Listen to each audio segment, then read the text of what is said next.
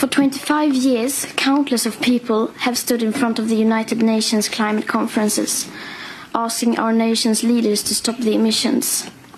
But clearly, this has not worked, since the emissions just continue to rise.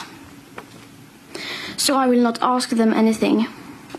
Instead, I will ask the people around the world to realize that our political leaders have failed us.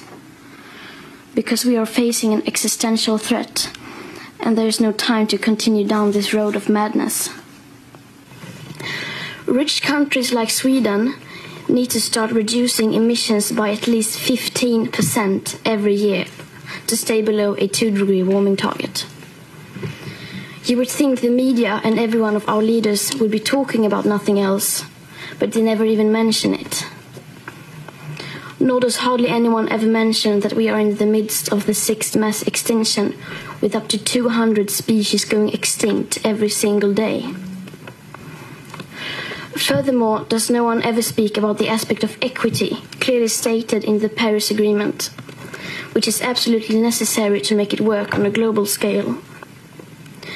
That means that rich countries, like mine, need to get down to zero emissions within 6 to 12 years with today's emission speed.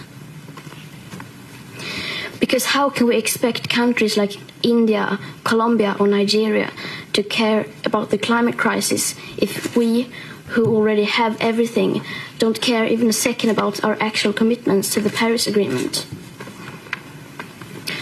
So when school started in August this year, I sat myself down on the ground outside the Swedish Parliament. I school striked for the climate. Some people say that I should be in school instead. Some people say that I should study to become a climate scientist so that I can solve the climate crisis. But the climate crisis has already been solved. We already have all the facts and solutions.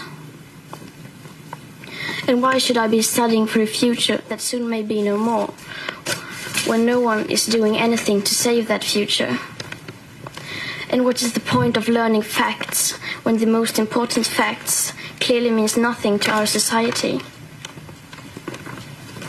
Today we use 100 million barrels of oil every single day. There are no politics to change that. There are no rules to keep that oil in the ground. So we can no longer save the world by playing by the rules, because the rules have to be changed. So we have not come here to beg the world leaders to care for our future. They have ignored us in the past and they will ignore us again. We have come here to let them know that change is coming, whether they like it or not. The people will rise to the challenge. And since our leaders are behaving like children, we will have to take the responsibility they should have taken long ago. Thank you.